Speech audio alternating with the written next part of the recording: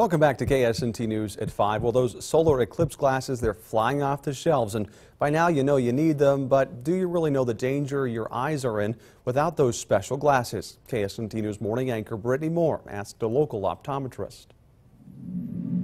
The excitement for the once-in-a-lifetime solar eclipse is hard to contain. I'm very excited to see the eclipse. Obviously, it's never going to happen again in my lifetime. Kind of waiting for it, so it should be fun. Eclipse glasses for viewing safety are in hot demand.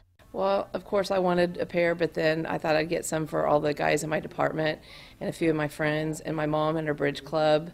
But do you know just how damaging it can be for your eyes if you don't use the glasses? But even that 1% sliver of the sun can actually cause permanent damage to the eye. The doctor says the permanent damage done is initially similar to a sunburn. Well, in basic terms, it burns the eye. The sun is obviously very powerful. I mean, it heats the entire earth. It provides sunlight for us. But with the sun, it's so concentrated with our eye because our eye is trying to focus that it will burn the back part of the eye, which is called the retina. The retina is a unique tissue in that it signals and interprets light and sends the message to the brain to let the brain know what the eye is taking a picture of.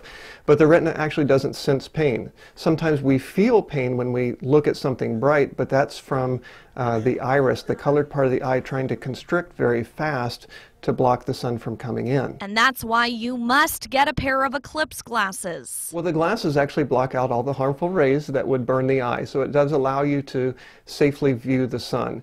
Many of you may have already gotten your really cool solar eclipse glasses, but how do you know if they're NASA approved and certified?